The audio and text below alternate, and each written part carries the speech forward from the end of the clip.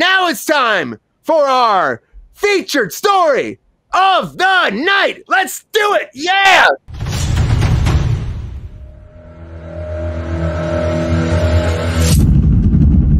All right, everybody. Talking about superhero stuff, talking about some fun stuff.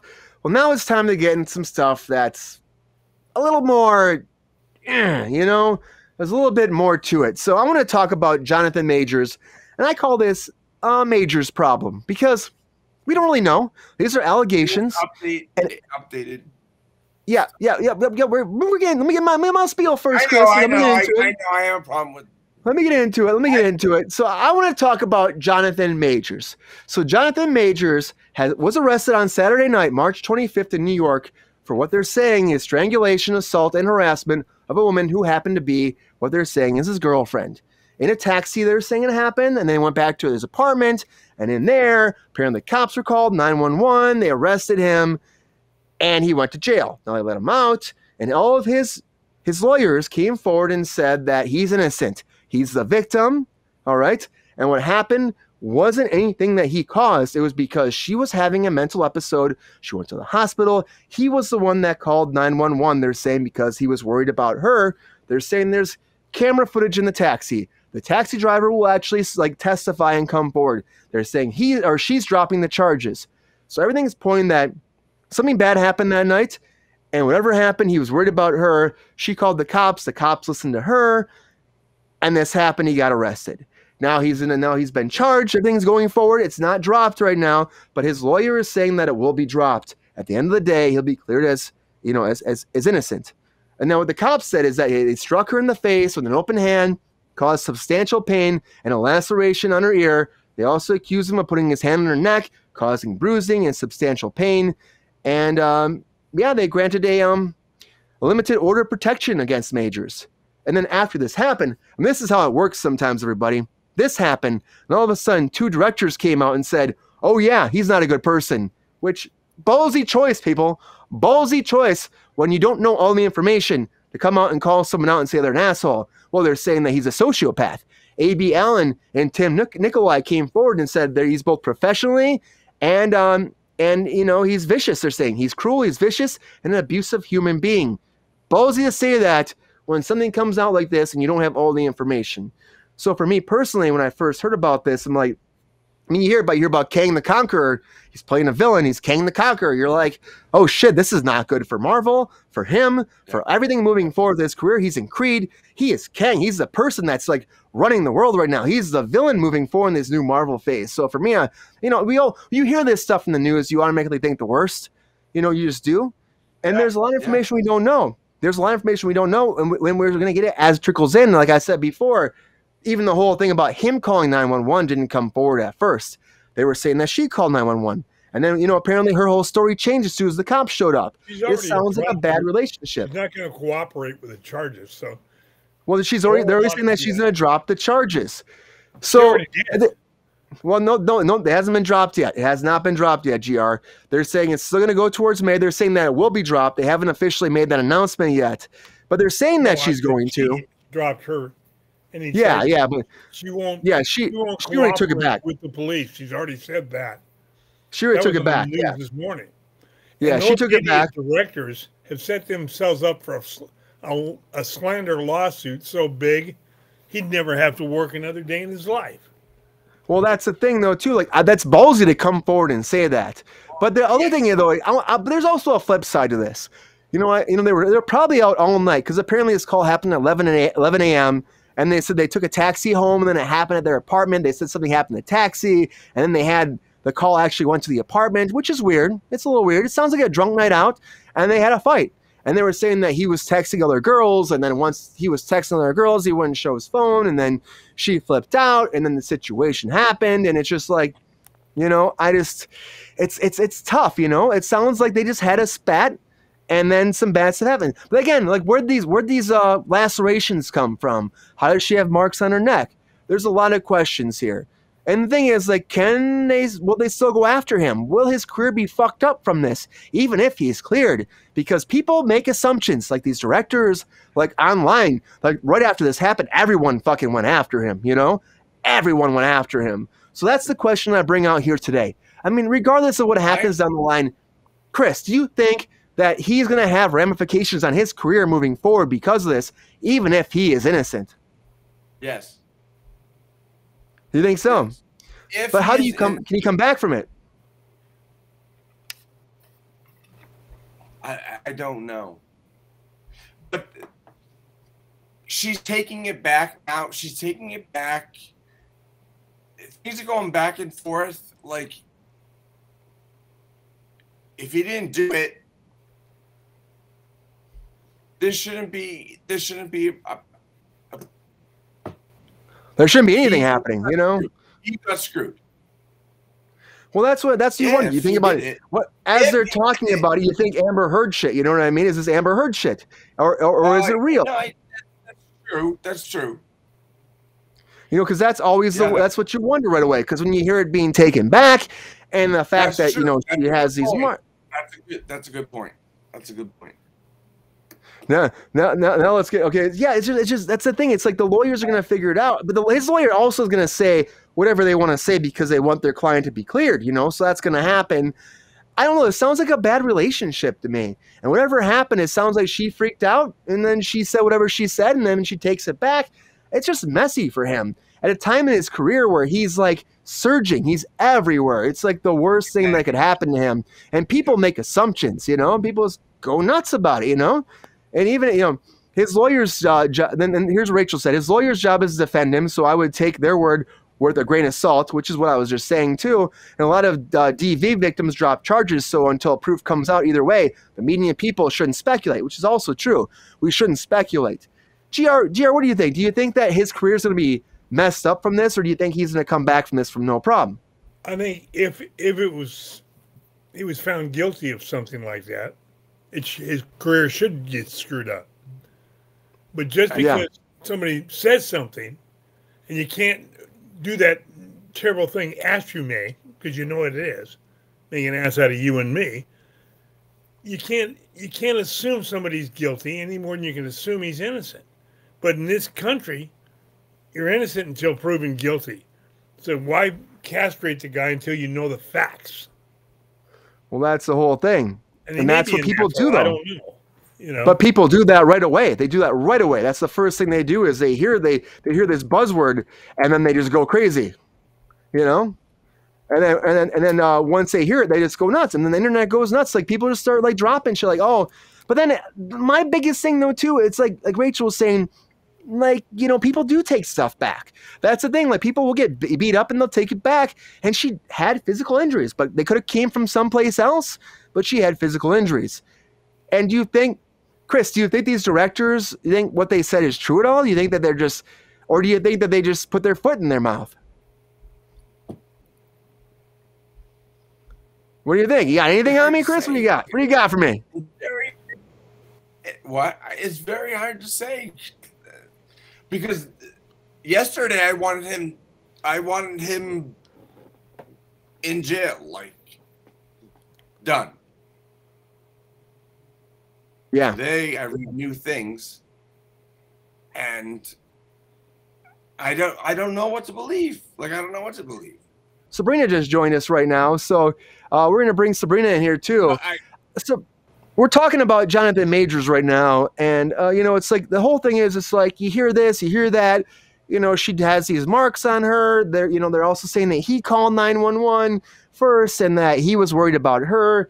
Do you think this is going to hurt his career, Sabrina, or do you think that he'll be fine? Like, what do you think about this? I honestly, depending upon what the situation is, I hope that it hurts his career. Like, you can't. If he's innocent, you can't beat people up and like be fine with it. Like I know it's like a battered woman. Like I feel like he's not innocent. Who said he's innocent? Well, his lawyer says he's innocent. You know, that's about it. Of course, his lawyer says he's innocent. That's what a lawyer does. You know, she has these marks on her. She said this stuff. She's taking it back. It's just tough to know. And then the lawyer says they'll be cleared. I want to see what this taxi footage shows. You know, I want to see what that shows. We'll know more about that because they're saying the taxi's going to clear it all up. I don't know, but why are you coming back in a taxi? They said they were out all night at 11 a.m. Like, what were you doing all night? That's also another thing too. Why is she taking it back too? Like, I don't know, but if you're going to jail for strangling your girlfriend, like I think there needs to be a long, hard look into what's going on. Yeah, well, Well, that's a good point. And if They Disney can get chooses the not to take 911 action case on too and him for find out some who's. reason, then I feel like they're supporting domestic abuse. Well, I mean, honestly, the charges haven't been dropped completely. You know, they're saying that she's recanting her stuff now, which, like Rachel said in the chat, women do that sometimes, or victims, I should say, victims, man or woman, they do that sometimes because it's like, you know, the next day you're worried about your loved one, you know, like, oh, this just happened, you know, it's just, that was the time it happened, like, I love you, I love you, I love you, and then you get over it. So it could be something like that. You don't know yet. His directors, like 2 directors came on as soon as this happened and said that, oh yeah, he's abusive, he's an asshole. And I worry about MCU, I worry about what's going to happen with him, I worry about her, I worry about the whole situation. Kevin Feige's probably like, fuck, you know what I mean? Thinking about this, and also we just talked about earlier about with his former, you know, president, where they actually are dealing with that shit too. There might be a lawsuit. So there's a lot happening in the House of Mouse right now. And I'm worried about what's going to happen with all that. And they have lots of plans for Kang the Conqueror. And I don't know where it's going to go right now. You know, the Army dropped him from their ads. Dead on. It does happen. They retract What happened? out fear. Yeah, that can happen. And that's the thing, too. And it's like maybe, I mean, until we see the footage, until we get all the information, we're not going to know really what's going on there. You know, we're just not. And that's just what it is. But as of right now, all we can do is speculate, and everyone's speculating a lot. Like I said before, people are going nuts online about it right away, being like, fuck this guy. And then some people are like, you know, as opposed to just waiting to see what happens. But again, yeah, but honestly, if you think if someone beat the shit out of their girlfriend, okay, let's just say allegedly beat the shit out of their girlfriend, who is a huge rising star at the moment, do you think that when he gets out of jail in 5 minutes, because he's a huge rising star, that he's not going to go home and talk to his girlfriend and be like, you're going to ruin my career, and either threaten her or apologize profusely so that she takes it back and he doesn't get in trouble? Like, let's be realistic. And if 2 directors are willing to corroborate his fucking insolence and fucking hostile attitude, like, I'm more inclined to believe that he is in the wrong, honestly. Yeah, I mean, if people are comparing him to Ezra Miller now, that's a whole thing. People are like being like, look at that, DC has Ezra and Marvel has Kang the Conqueror we have problems with. So, well, which is Ezra's also just a hot mess, throwing shit and acting like a lunatic and starting cults. Like, this guy beat the shit out of his girlfriend. There's a bit of a difference. Allegedly.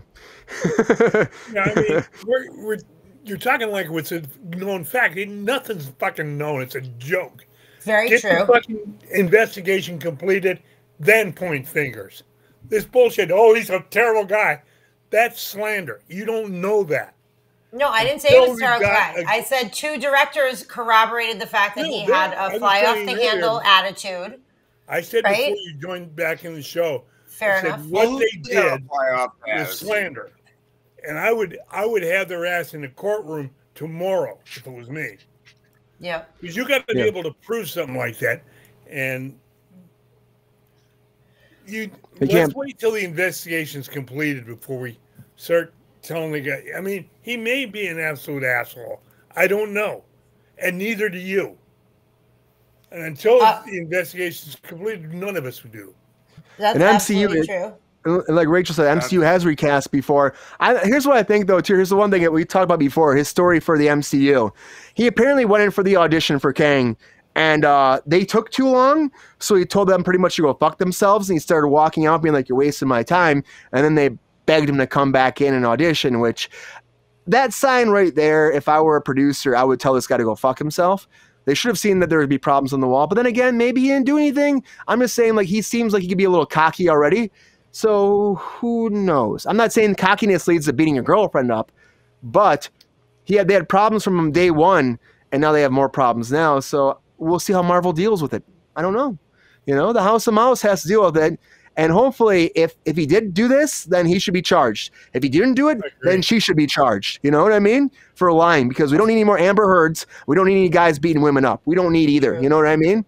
So regardless of how it goes down at the end, let the facts lay on the table and let Marvel deal with those pieces where they lay. Because honestly, like Rachel said, they recast before. It happened with Iron Man before when they were recasting. So they didn't recast Iron Man, but like police are not going to show up somewhere and, you know, arrest somebody for no reason. Like Amber Heard tried to get Johnny Depp arrested several times and they never did because there was no evidence. So they took him to jail for a reason. Now, I'm not saying that it's because he did what she said he did or what the situation is, but like, you know, police are not going to take a celebrity, especially, into custody without any evidence whatsoever. There has to be a reason that they arrested him. Okay. You know what I mean? First off, as a cop, you come into a situation, a family situation, and you see bruising on the woman, he's going in. Regardless of what the facts are, they don't know yet. Oh, yeah. The street cops do their job. Possible abuse, possible beating up, whatever, take him in.